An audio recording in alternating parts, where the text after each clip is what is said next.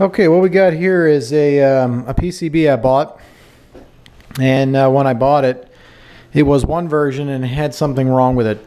This is a Gauntlet Legends board.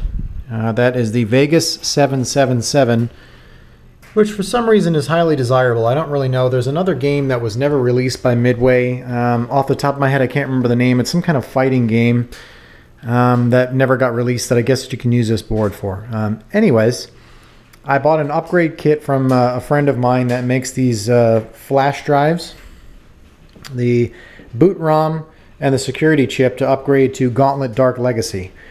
I sent him the board because when I got it, I was getting a bunch of errors on different things. So what he did is burn me obviously this, and this, and then that will incorporate upgrading the game to Dark Legacy. So I haven't tested it yet. He said it worked. I trust him. I've sent him many things to do, but I think he reflowed a couple of the solder connections somewhere on the board, which I'm incapable of doing. I wish I could do that stuff, but I'm not technically inclined to do that. So the way I have this wired up is I have my, the VGA, CGA, all that whole deal right here.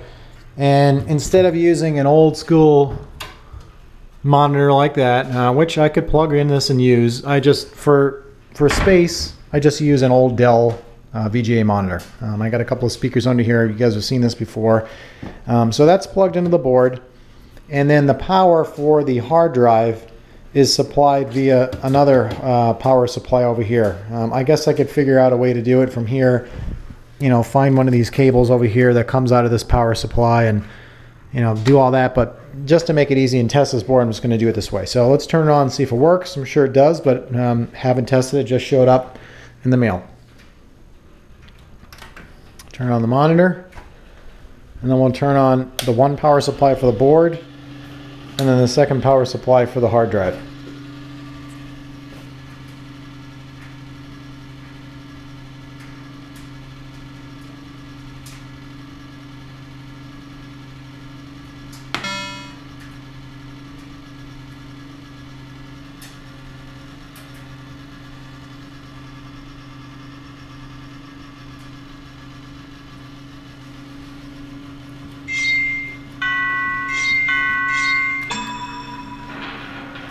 Enter initials to build a character. Select a character. Welcome, Yellow Warrior. Select a journey. Sky Dominion. Well, as you can see, it works, so that's pretty good. Toxic Spire. I'm a big fan of this game. I have a bunch of artwork that I had from a couple of dedicated cabinets back here that's fairly rare. It's just the problem with this cabinet, it's just so large that for space requirements, it's a 3-player panel, but the cabinet is just tremendously tall. So I'm trying to figure out a way to maybe put this set up in this, and that way I can have a little smaller version of it. This game also uses 49-way joysticks. Let's shut this down here. This game uses 49-way joysticks, so there is a dip switch on here somewhere. I can't, right in here somewhere, where you go to the 8 ways, which is a standard 8-way, but really for this game it just doesn't work that well. I do have all the components, including the original Jamma harness for this game.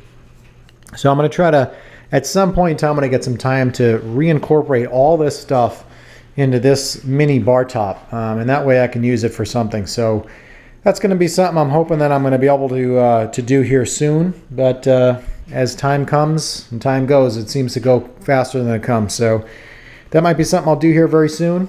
If not, I'll just keep on putting it on the back burner like this thing's been on for the last 2 years. So that's about it. Really haven't gotten much else arcade-wise in a while. I still got all my testing boards over here that I showed last time. So that's really it. Thanks for watching.